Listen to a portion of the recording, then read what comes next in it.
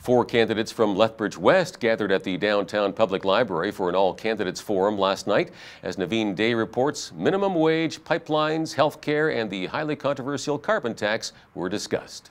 Last night, candidates squared off at an all-candidates forum. Questions were asked by the audience and a panel of media personalities, including our very own news director and anchor, Hal Roberts. The discussion provided a broad perspective on how the candidates view key topics. The Alberta Liberals, we have put ourselves out there for criticism because our economic policy involves a tax. Rachel Notley is working to build one Alberta, one that works for all of us. On the other hand, Jason Kenney wants two Albertas, one for the wealthy and one for everyone else. We've lost 100,000 jobs in this province, oil field jobs. These are well-paying jobs.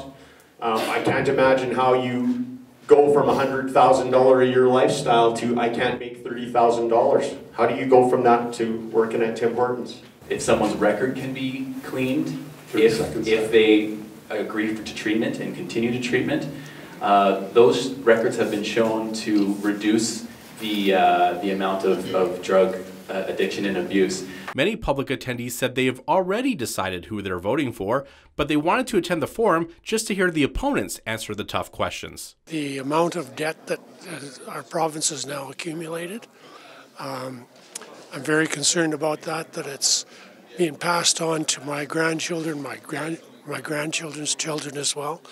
And I really don't think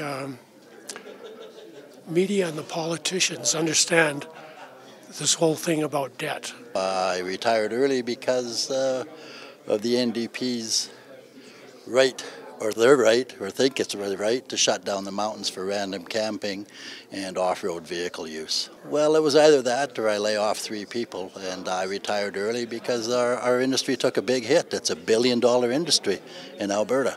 United Conservative candidate Carrie Flatla was not in attendance at last night's forum. She says her and her team are having more success knocking on doors and having one-on-one conversations.